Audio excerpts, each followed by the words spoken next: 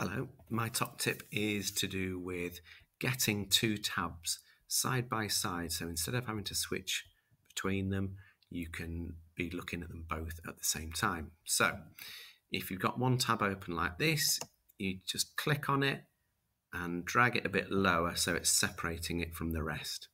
Okay, and then you click on where's the restore button here, just hold it down and you can see these two arrows appearing.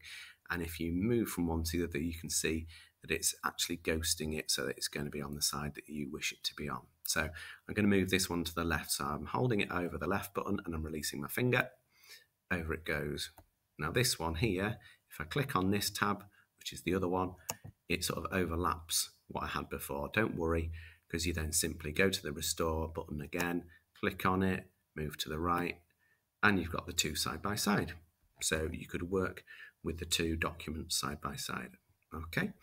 If you want to go back to having it as it was, you just click on the tab that you want to reintegrate with the others and you drag it over so that it's back in the main window and maximize there, and you're back to seeing the others over the top of each other.